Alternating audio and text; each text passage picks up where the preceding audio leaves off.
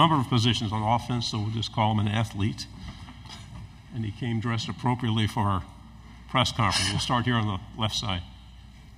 Yeah, Tyler Shaw with KBTX in College Station. Just first off, you mind explaining the hat and the outfit choice?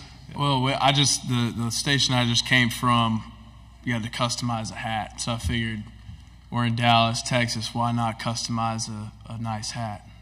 So, yeah. Okay, front row here. AP Stedham, AP and Kelly, as we see at syndicated radio. Where do you think you're going to have the most effect on the offense this year? At what position, and how many do you think you might play? I think just for me, this year and even last year, the biggest thing was just doing whatever I can to get out on the field and help the team, and whether that was playing wide receiver or whether that was covering kicks on special teams. I was more than willing to do it, and I still am. And it's something that I had a lot of fun doing last year. So I look forward to doing that again this year, and just like I said, doing whatever I can to help the team win. Right side on the aisle. Dan Peck, ESPN 106.7 in Auburn. Spencer, moving on to the NFL. What's the quarterback position looking like for you guys? So it's a active competition right now. Lenora Sellers is the guy. Coming out of spring, but as Coach Beamer has said, and it's still a competition. Lenore's has still got to do a great job of continuing to get better, leading the offense and the team. But yeah, I mean we've got guys in that room that no matter who's out on the field, we're going to be put in a position to have success and win games. But at the same time, everybody in that room has each other's backs. Like I said, no matter who's out there, they're going to have everyone's support. Everybody on the team, everybody in the quarterback room, everybody's for each other and wants to see each other succeed. Right side on the aisle. Jacob Morris, Big Trail Nation. Rocket Sanders transferring in the offseason. Just what have your impressions been of him, and what does he bring to the table? Yeah, I mean he's all about business, and that's what I've seen from him from the day that he stepped on campus.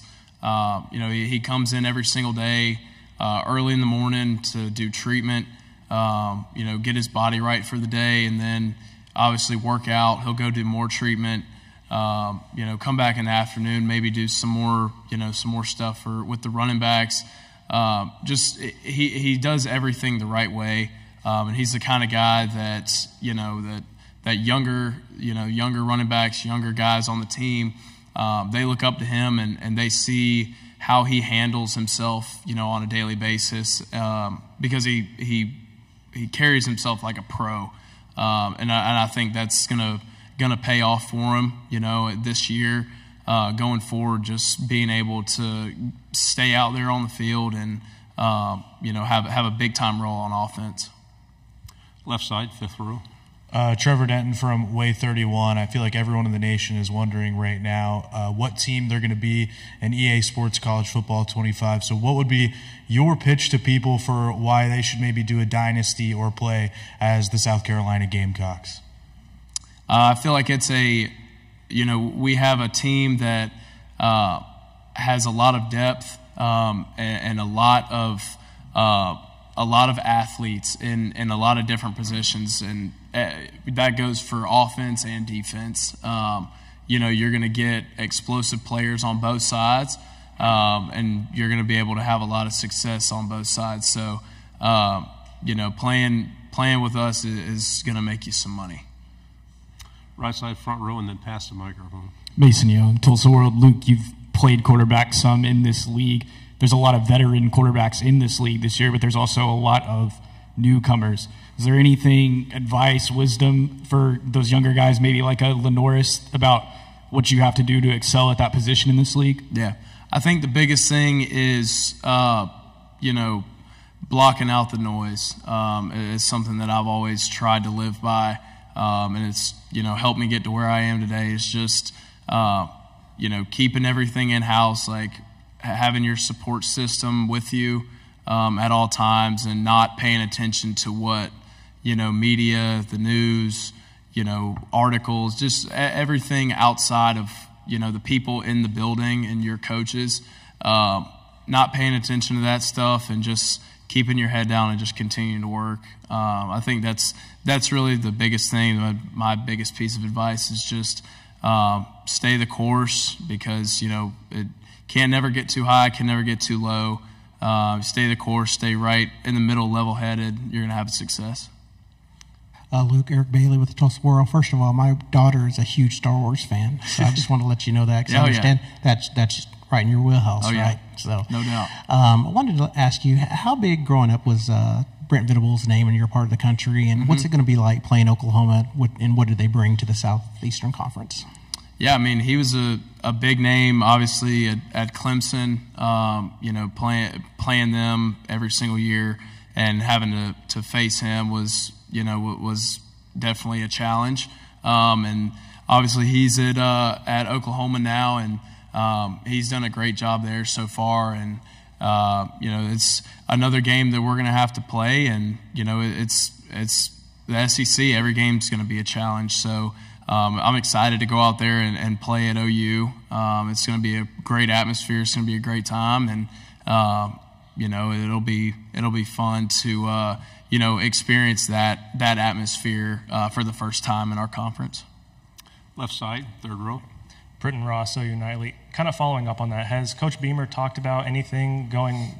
Obviously him going back to OU, and then maybe just a little bit more about like the tradition that the Sooners have.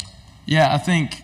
And he's kind of said the same thing. It's just another game for us. Obviously, he's had done some time there, and he's from there, coaching wise. But yeah, I mean, I think it's just like I said, it's another game for us. Obviously, him going back there, I'm sure will be cool for him. But he's going to treat it just like I said, it's another game. We're going to prepare for them just the same as we're going to prepare for Old Dominion. Week 0. So it'll be a cool experience for sure. Any other questions for Luke? Okay, another one here on the left. Hey, Luke, what would you just say offensively kind of strengths of this team are, and just kind of what confidence do you have that you guys will have a bounce back year? I think we've got playmakers pretty much everywhere you look on the field. At wide receiver, at tight end, at quarterback, at running back. You talk about our offensive line and the strides that they're making this offseason and this past spring ball. I just can't say enough good things about those guys, the big guys up front, because as much criticism and stuff that they took last season, they've done nothing but work their tails off and do everything they can to make sure that doesn't happen again. So I'm super proud of those guys. Super proud of the way that really our offense as a whole has worked, not starting from January to where we are right now in the summer. I mean, everybody from like I said, the wide receivers to the tight ends to the running backs, everybody has just worked so hard. And, I think we're in a really good place. Obviously physically and mentally going into camp to where we can, hit the ground running on day one and carry that momentum, into week 0.